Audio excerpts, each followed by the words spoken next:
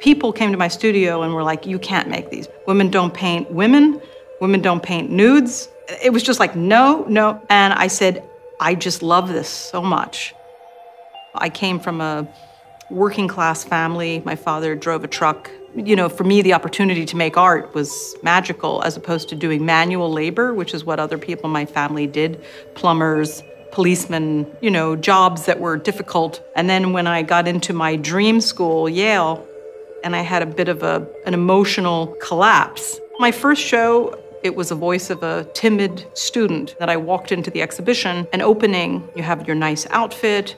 I said, this is the worst work I've ever seen. I wanted to leave the room, like say, everybody go home, this is a mistake.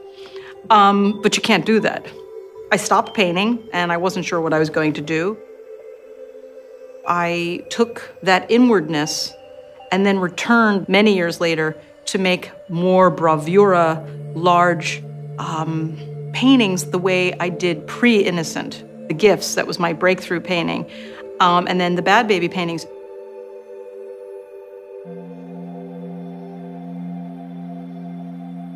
Kathy, my best friend from my childhood, we used to smoke cigarettes together. We'd buy cigarettes. We were really bad. We were bad girls. When I was a very little girl, Kathy was the most beautiful girl in school. And I, was, the friend of the beautiful girl in school. When I wanted to move the work forward, rather than just paint yet a new subject, I chose her because I was inventing all the figures and they were blonde. They were obviously these kind of very sympathetic and they seemed a little beaten up a little bit by life. The light in my paintings is almost always loving and the color is sometimes cruel. It creates an emotional space that we'll remember. Sometimes the pose is mean-spirited and sometimes it's, worse than that.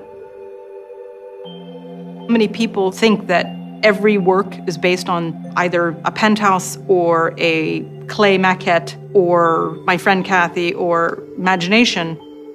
And I say, well, it just obviously constantly changes. Once you've created the actor, then you can try putting them in these different situations. Like I think that the landscapes or the interiors or the striped socks or any of the features that appear in the work, they are all characters. The paint is a character that is speaking.